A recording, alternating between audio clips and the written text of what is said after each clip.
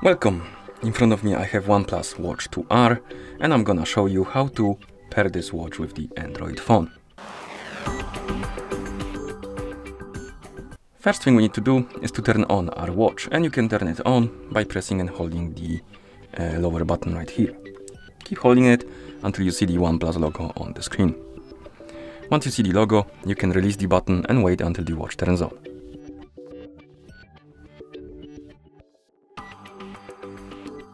Once the watch turns on, you should see the list of languages on the screen.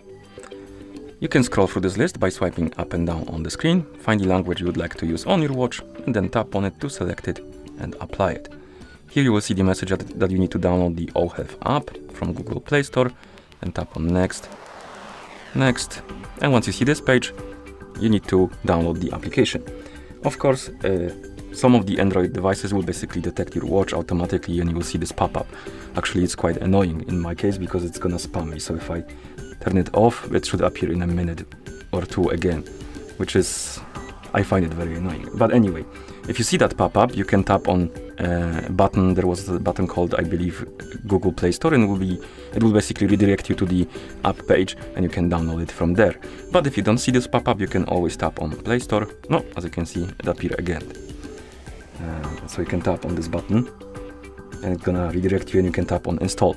But if you don't see this pop-up, you can tap on Play Store, tap on Search, type in OHealth, tap on Search, and you should see this app on the list. Tap on it, tap on Install. As you can see, it keeps spamming me, which is very annoying.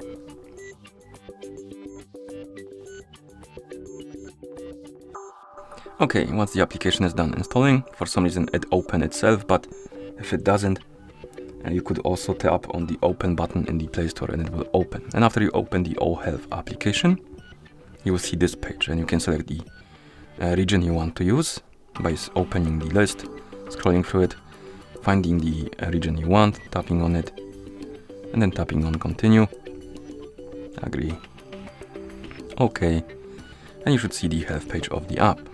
Now tap on the devices, and as you can see here we have the watch already connected to my device to my phone. I'm gonna remove it for now, and I'm gonna tap on Add Device, tap on allow the required permissions, select the OnePlus Watch 2R from the list, select it right here, scroll down, tap on I agree, tap on pair, tap on the check mark on the watch. Here check the box, tap on continue, select the preferred wrist, right or left. Right here we can select the standard mode or parental control mode. I'm gonna use the standard mode, but if you want to set up parental control, you can tap on it and it will let you to set the options.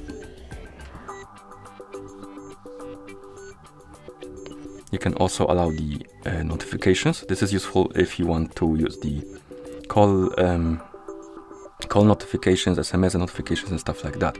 So if you want to use this feature on the watch, you need to tap on allow and allow the required permissions. If you don't care, you can skip this step.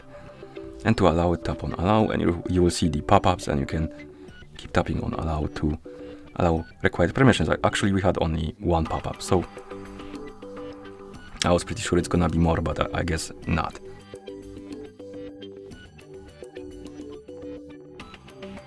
And right here we can basically sign into a Google account on our watch. And this is useful if you want to use Google services on your watch, like Play Store, Gmail, calendar and stuff like that. So if you want to use the Google services, select the Google account from your phone, because this is basically the account I have logged into on my phone. So if you have more than one rather, you can tap on select the account and you will be able to select from the list.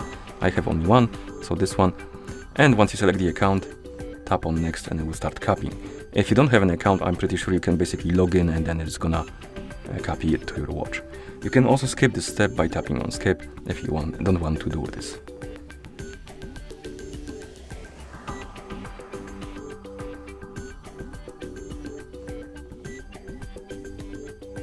As you can see, it wants my password because it wants to verify that it's me. So I'm gonna enter the password. Give me a couple of seconds.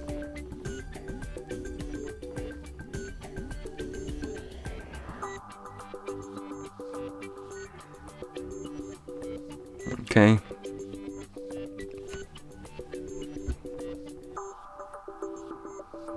And here we can set up a Google Assistant. If you don't want to do it, you can tap on no thanks and skip it. If you want to set it up, tap on setup. It's gonna start connecting to it, and here you can see the services that are provided, and then you can tap on next. More. You have a tutorial how to use the assistant,